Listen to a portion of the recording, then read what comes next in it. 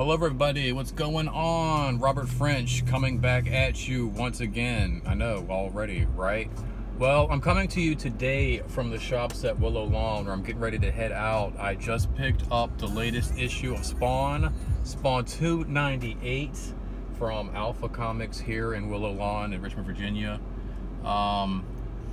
It's really important, and I'm just going to throw this out here real quick. It's really important to me as we're getting closer to the road to 300 for the 300th issue of Spawn, and then the 301 going to be groundbreaking and record-setting. But it's really important coming here to Willow Lawn at the age of 39, getting back into Spawn and reconnecting with this comic.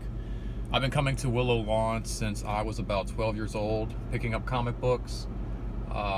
When I came here before, the shop was known as Nostalgia Plus. It was located on the opposite side of the shops at Willow Lawn, and it was a really friendly store owned by a really nice couple. They moved locations after some remodeling here in the shops, and then a new little comic company took over once they decided to retire and enjoy, you know, the golden years. Alpha Comics has been amazing. I've really enjoyed, you know, shopping there pretty much, you know, almost on a weekly basis sometimes. And it's really friendly staff, really cool people there. But it's just mind-blowing, you know, going from like 12 years old to now 39, still coming back. You know, I've been coming here, picking up issues of Spawn since before it hit double digits.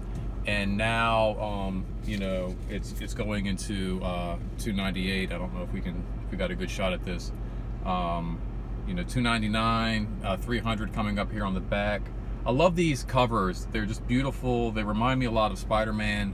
Some of the stuff I was first getting into, you know, when I got into comics. Some of Todd McFarlane's amazing Spider-esque covers here for Spawn. But yeah, it's just been a lot of fun, and it's, you know, it's really neat. Not only still picking up comics and issues from this character and this creator, Todd McFarlane, but like I said, also still coming back to the same shops, the same shopping center, and you know, keeping almost like a tradition alive. It's kind of where I got my roots. I tried to ride my bicycle to the shopping center when I was like 12 or 13 years old, and you know, I lived on the south side, which, you know, if you're not familiar with the area, you probably don't know what I'm talking about. But we are looking at like a 45-minute to an hour bike ride for somebody who is like a marathon bike rider. And here some 12-year-old kid was desperate enough to go get the new issue of Spawn at that time to try to, you know, ride his bike out there.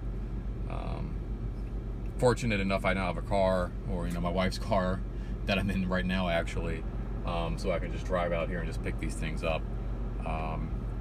But yeah, I just want to share that with everybody, just kind of throw that out there. You know, Spawn was one of the first comics that really, you know, once I got into superhero comics, really, you know, sank its hooks into me, because, you know, I actually got involved in comics through horror comic books and, you know, Tales from the Crypt and the weird science fiction comics. So once I discovered Spawn, just following Todd McFarlane from his run on Spider-Man, once I got involved with Spawn and found that title, it was like pretty much everything I had been looking for. You know, you had this amazing like 90s action, kind of like military war movie-esque thing going on in the comic, as well as the superhero, flashy costumes, cool powers. But then there's also really dark and horror, like mystique kind of thing going on with the characters, where, you know, they weren't necessarily good guys, but they weren't really bad. Introducing the child killer, Kincaid, I believe it was, or Kane. Oh gosh, I can't believe I can't remember the name now. Kane Kincaid, maybe. Anyway, but yeah, introducing that child killer in issue 5 just like blew my freaking mind at that time. So, you know, it was one of those things that just like really struck a chord with me at the exact moment that I was really looking for something like that, and was like, you know, just perfect timing.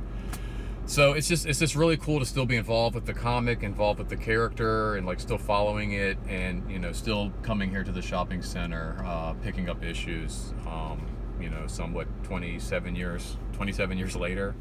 That's just an amazing feat. An amazing feat for Todd McFarlane for, you know, not only creating a character, but helping to create a company that's helped a lot of other, you know, young creators and writers and artists and stuff out there get noticed and have a voice and have the ability to hold on to their characters, because I think at the end of the day, that's something that, you know, as much as, you know, Todd's done with his character, I think when he walks away at the end of the day knowing that, you know, this character belongs to him, whether it's a success or whether it's a failure, at least he owns that, and at least that belongs to him. And that's something, you know, I feel like he started and he put into effect in the 90s with Image Comics, and it's amazing to see that it's still going.